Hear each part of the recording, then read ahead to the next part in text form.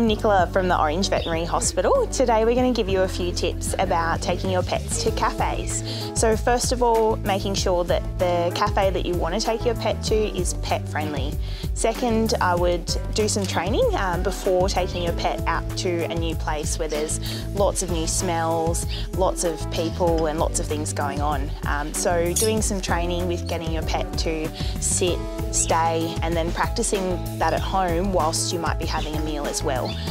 That way when you do want to take your pet out, they're nice and relaxed.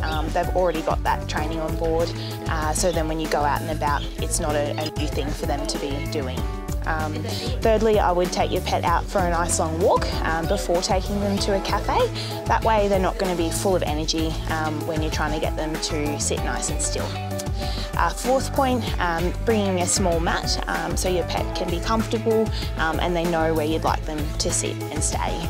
Finding a corner where you can place your pet so that they're not going to get tangled up with other people or with waitresses and waiters walking past. And another tip would be picking a time of day where it's not super busy. So maybe avoiding the Saturday morning rush for your pet's first outing. That way there's not so many people around and your pet might be more relaxed for their first experience. And also remembering to read your dog. So if you're noticing signs that they might be a little bit stressed or they might be uncomfortable, knowing when it's the right time to leave.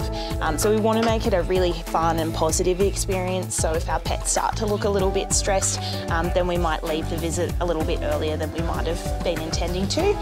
That way, each time we take our pet out, it's really fun for them and it's a nice positive experience.